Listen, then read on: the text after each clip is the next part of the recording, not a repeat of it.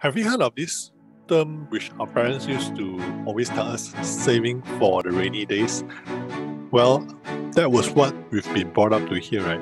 Hi, my name is Kaho and I'm the founder of J Advisory, and today I'm going to debunk, or not really debunk, but I felt that I wanted to clarify as to this new meaning and how to give it to the next level in the new norm. So how many of you have heard of this term, saving for the rainy day? That's one of the things that my mom used to teach me a lot, and that has been a habit that instilled in me since a very young age, right? And I still remember one time where I actually took some of the savings that I had to buy a magazine, right?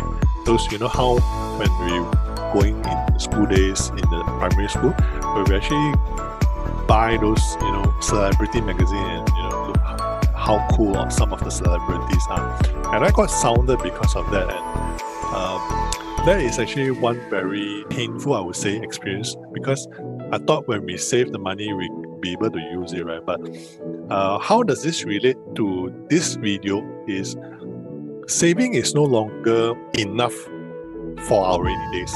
That's what I want to highlight here. So what do I mean, right? Those days when our parents actually asked us to save, it was enough for them in their time. What do I mean by that is because in 1972, ever since the US have taken the US dollar off the gold standard, right, it is no longer enough for us to save money, because when the dollar or when your money is no longer tied to the gold standard, right, basically your money is like funny money. Funny money here means to say it could not be worth a lot, because money used to be a container for us to store all our hard working, our effort, our blood, sweat and tears. But after when they did that in 1972, basically what they're saying is that they no longer value the same as how much effort, and you can't really store all this in the funny money. So the new way of saving for the rainy days, I see, is really about investing. Is the new term should be investing for the rainy days. Why do I say that? Is because when your funny money or your money is no longer worth what it used to worth, right? Saving that is basically putting paper aside.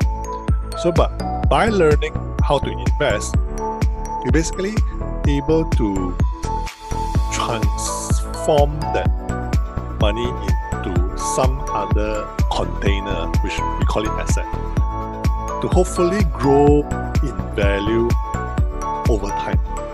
Does that make sense? So today's session is a bit more deep, but I wanted to be able to share with you my thoughts, right? And time again, I've tried to explain this to a lot more people, but perhaps it's not an easy thing to do, because wealth is something that we cannot see with our eyes. So when we cannot see, hence we cannot manage it. So I highly encourage all of you to learn how to invest, not because we all want to get rich.